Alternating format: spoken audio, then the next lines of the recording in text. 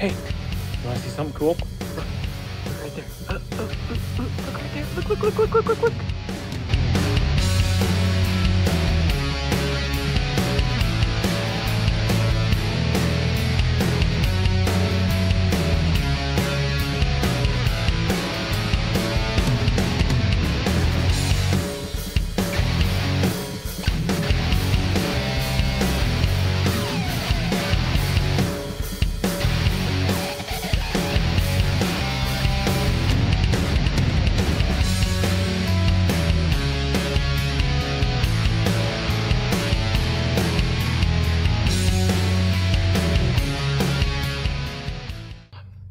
What we are looking at here is something new, something cool, something that Deere has been working on for a little bit and are finally releasing limited production this year to go full swing next year. What are we talking about today? S7 series combines. This unit is a 700 series, so this is going to be a class 7 combine of the new generation of combine that they're coming out with. And we are fortunate enough to actually have 2 of these units this year. So we've got an S7 and an S9 that's coming through Tractor Central, and they're not only going to be at Tractor Central, it sounds like they're going to be a little bit everywhere. So let's take a look at some of the details that are different, some things that are the same from the previous model combine, and some things that we're going to be excited about. First thing that we're going to check out, very top here.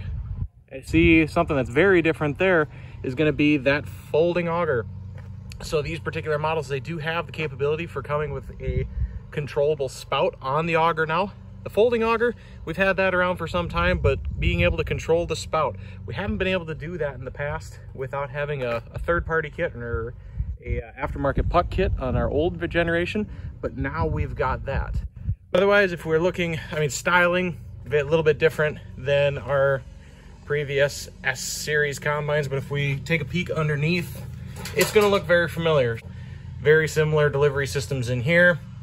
A couple of alterations to things inside the unit, like with the cleaning fan. But for the most part, if we look inside under the tailboard,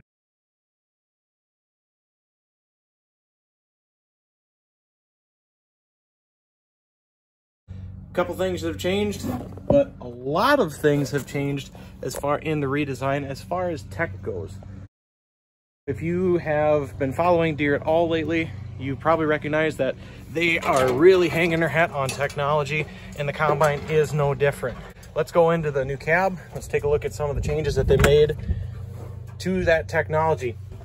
Right off the bat, first thing that you're going to notice, G5 displays. So a G5 display is coming as a standard on the armrest. You can get the extended monitor, see you Jared, as well. And then you're also going to notice that we've got a different corner post display as well. Couple of minor changes in here. This is more like the X9 combine, so different styling as we go over here. We've gotten rid of that little cubby that's over here, gotten a deep one there. Still have cup holders, got the shelf, very similar to the X9 and the Hagee cabs, but then our handy dandy refrigerator, where we're going to keep that yummy lunch, still in the same spot.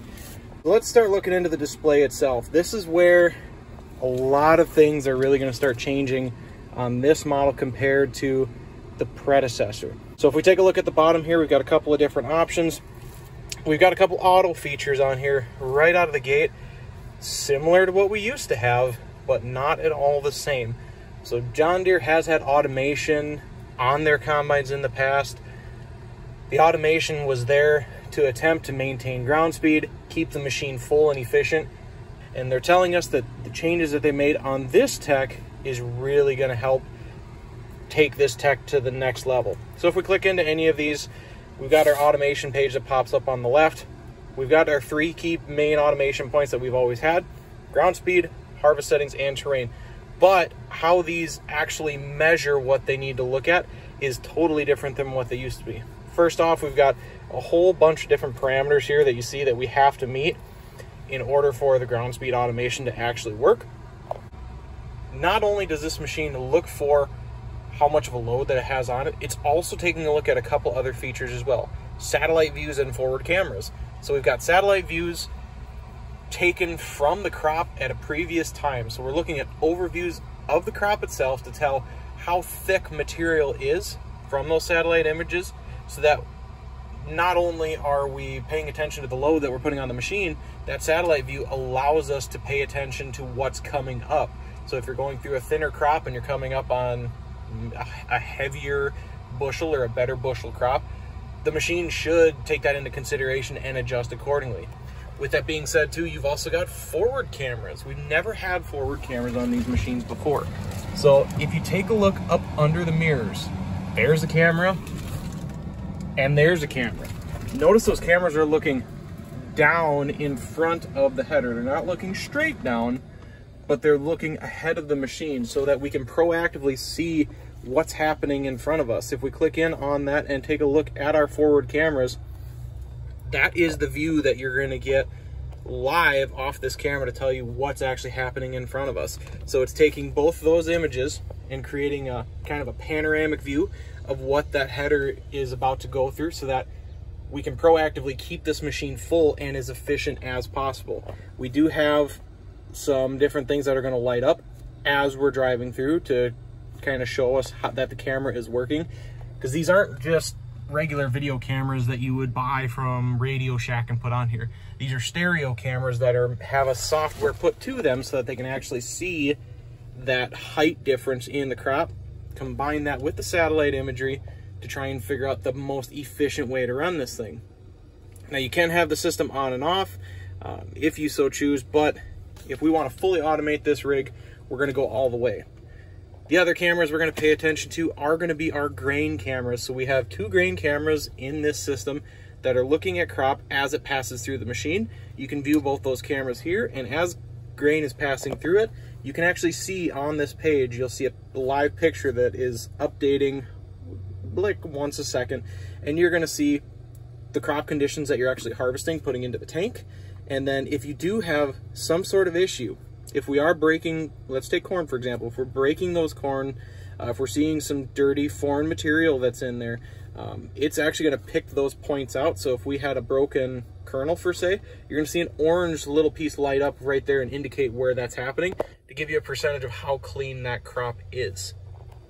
And you can change what those limits are to make this thing super picky or a little bit less picky depending on what you so choose.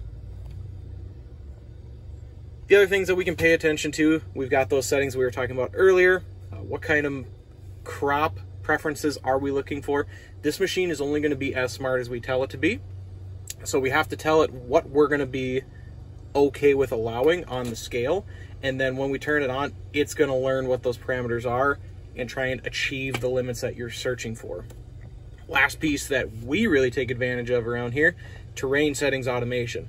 So when you're going up a hill or down a hill, this combine is going to adjust for that. It's going to change parameters within the combine to try and keep grain in as you're going up the hill, and as you're coming down the hill, it's going to speed those things up. The whole name of the game of this is to keep the machine full. So if you're going on an incline, your gravity's going to take over, right? It's going to try and kick some of that crop out. So we're going to slow things down to let gravity do some of the work, but then as we're going down the hill, we got to speed the fan up and the other parameters up to try and beat gravity and kick some of that stuff up. Pretty smart little system when you take that into consideration. So this combine, not only is it going to set itself, keep itself full, and be as efficient as possible, it's also going to take more automation pieces in there if we so choose to turn it on. If we meet certain parameters and get certain things set up correctly in here, we can turn on turn automation. So this combine at the end of the field can steer itself and turn around and line back up with the rows by itself. So as long as we have the headlands marked out and we meet a couple of different things that this machine has to see, it can turn around by itself. Then on top of all that, we can even do machine sync, and we can control the grain cart tractor. So when we have a tractor that's pulled up next to us, we can actually move it forward, move it back. We can scoot it to the left if it's crowding us, or we can get it in closer if it's not too far away. So this combine is one of the most highly sophisticated combines that we have currently, not only in John Deere's plethora of equipment, but across all harvesting machines. It can keep itself full and efficient. it can control what it's feeding, and it can steer itself, turn around, and automatically set itself up on the next pass. This is super exciting. This is the closest that we've been to a fully automated combine really in the history of combines. The only trick with this thing, excuse the sweat, it's a little hot out today. The only trick with this machine is that we can't not have someone in the seat. So we look at like tillage practices. Deere has an option available for tillage already. We don't have that option available yet in the combines. We still have to have someone sitting in the seat all the time. But as some of these technologies we've pointed out, we're getting really, really close to a fully autonomous combining system. To me, that's really exciting. We've been working towards this as a group in agriculture for lots of years. When I was in college, I remember when the Case released an autonomous tractor, and we've been in this race for autonomy ever since. We were getting there with the tractors. Now we're starting to bring in the combines. We're excited to see this thing hit the field. We haven't really gotten to see it in the field yet and experience what this machine can do.